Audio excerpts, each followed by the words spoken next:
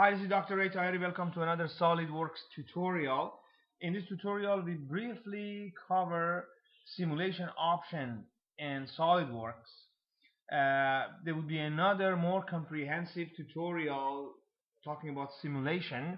If you recall, last tutorial we created a geometry like this. This is actually looks like a steering wheel, or could be also a valve opening and closing device. We would like to use a simulation here. Before I go to simulation, I want to also tell you about an option that you have. So if you go to tools, and then you have the mass properties here. So this is a very handy feature. If you press that, so it gives you quite a bit of information here. So it gives you the mass, gives the volume, gives the surface area, it gives you also the center mass, and for example the moment of inertia. So lots of valuable information here. And you will have perhaps, so aside from what you use as appearance, cosmetic appearance, you can also define a material for this part. And here is what you have. So if you haven't used that, it says bill of material. You can click on it here, right click, and then you can edit the material. And by editing the material, so let's say for example here you want to use steel, and then you want to use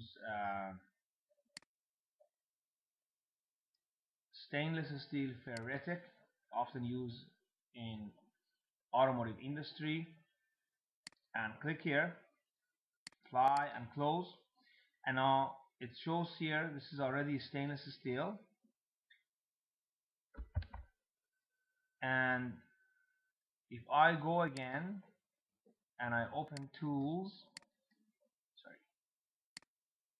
if I open tools and I go mass property, there will be different values here. Of course, you see the mass is much much heavier than the actual what we had before, which was rubber. So this is as far as the use of material concerns. Now in terms of simulation, let's just go here. We go to tools. This is one way of doing it. There are other ways we can talk later. And you go to simulation express.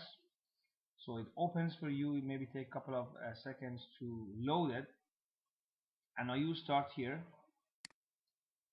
So first thing comes first. So you have to decide when you want to do simulation, you want to apply the load. Of course, you should have a fixture. So somewhere here you should have a fixture, and go add a feature. In this particular case, let me magnify that. I would say this is my fixture, and so as here, so as here. So this part is a fixture, cannot move. So the next is go here. So you can add either load or you can add force. Well, let's just add force in this case. And so you can see as I click on any of them, I can apply the force. So in here, maybe I apply the force right in top of here, and it asks you how much is the load in what system. SI is good. Let's put 50,000 Newton as a load here. You could have per item, or you could have per the entire load. You can also reverse that. In this case, of course, you have a compressive load there. So this is good. Load been defined, and then you go next. So you can change the material here. So it's already been defined, you don't need that. So this is the material. You have Young modulus and you have yield strength. So if you're not familiar with that, so yield strength is where material starts to deform plastically, and when you design something, you never go to the yield strength because materials start to deform, and this deform is not recoverable. As a result, the entire structure would be not sustainable. So then go next, and you can change the setting or run the simulation here. So it may take a couple of seconds. It also may tells you that your mesh setting is not good. In that case, you have to play with the mesh setting that improve that in the next while. Then we have a more advanced and comprehensive tutorial in simulation and discuss about value simulation. We'll cover that. So you have to be patient here. Depends on how fast your computer is and how complicated your geometries. It might take up to a few minutes. Hopefully it won't take that long here. It takes about maybe a minute here. So okay, it's good that this happens here, and you can see this, we have a failure here, so the mesh failed. So in this case you have to go and you have to change the mesh density here, and let me just make it finer. So as you see, I reduced the mesh density. The reason of this happening here, so sometimes because you have a very detailed areas here, and this is the intersection here is very detailed, so the mesh density that you have chosen, or is at the default being chosen, is not as small as gives you an accurate result. That's why you come with this error code that says the mesh density has to be reduced. Of course, when you do reduce the mesh density, it goes to a more complex and lengthy calculation, and unfortunately it may take a little longer. So hopefully this time we have a better outcome. So far is good, and actually it worked. So let's see. So you go to the next and you do the run in the simulation.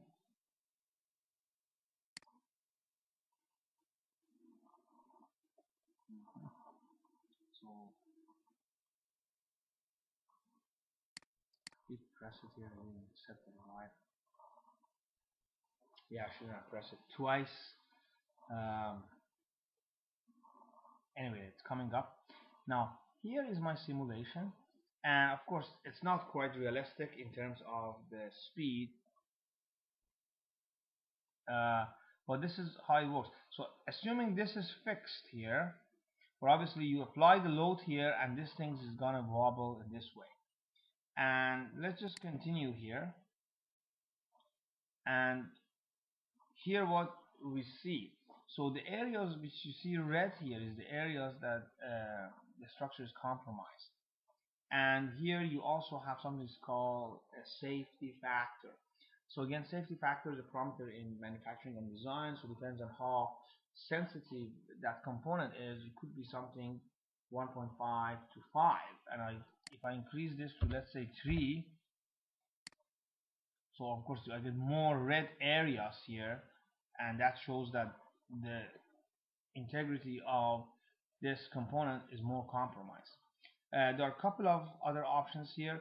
Let's go to show displacement, and this clearly shows that when this moves here, or this actually loads the flight, so this area we have the most amount of displacement, and this is this displacement.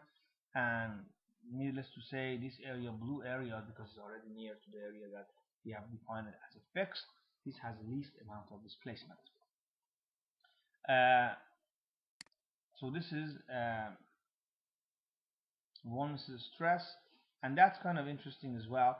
So you see, this shows our graph that where the load is applied. This is our yield strength right here, and as you can see, the material is, the deformation is more than the plastic deformation, and the stress is more than yield stress. That's why it is here. And of course, the highest values of load is right to this point here. And you can see that these areas are, and we can go here, as a matter of fact here.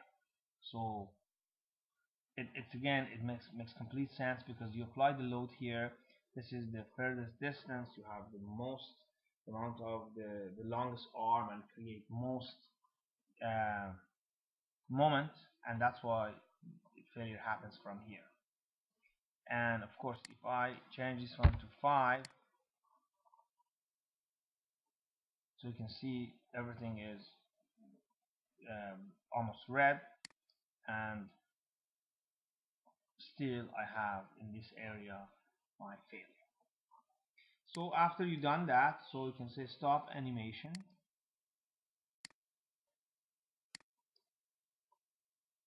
and you can say I'm done. So you can also generate a report here. So this report could be HTML report or other forms here. For some reason it's pretty slow and it doesn't show, but it still is working, as you see here. um, it asks you what format of report you would like to create as here, so you can have a different format. You can generate that, cancel that. You can also generate drawing file here, which it has basically this particular extension that stands for the report. I guess this is as far as simulation concerns. If you have a component you want to play with it, it's a good idea. You just try to change the load, the fixture. You can have more than one fixture, and always you can go back here and modify your setup, or you can start a new simulation. Uh, and this will conclude our very short simulation tutorial. As I mentioned, we will have a more comprehensive tutorial in later time. Thank you.